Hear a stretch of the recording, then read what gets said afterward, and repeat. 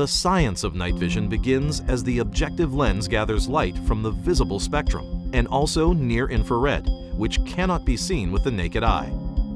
Those light particles, photons, are focused on an image intensifier, where a photocathode absorbs their energy and converts them into electrons.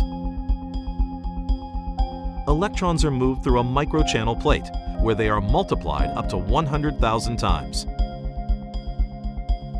The multiplied electrons are drawn to a phosphor screen, where they strike and excite the phosphor.